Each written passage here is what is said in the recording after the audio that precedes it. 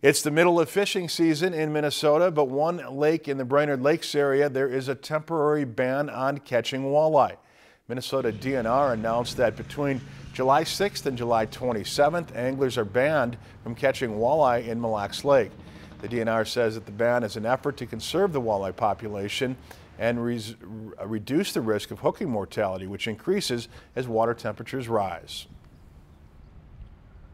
During the warmest summer months is when we have a lot of fish that are released from fishing that die after that release.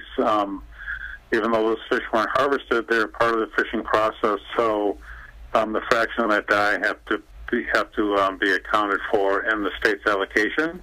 That's referred to hooking mortality. Fishing for all other species on Mille Lake is open, including bass. Mille Lake was recently named by Bassmaster the top lake in the country to fish for bass. If you've enjoyed this segment of Lakeland News, please consider making a tax-deductible contribution to Lakeland Public Television.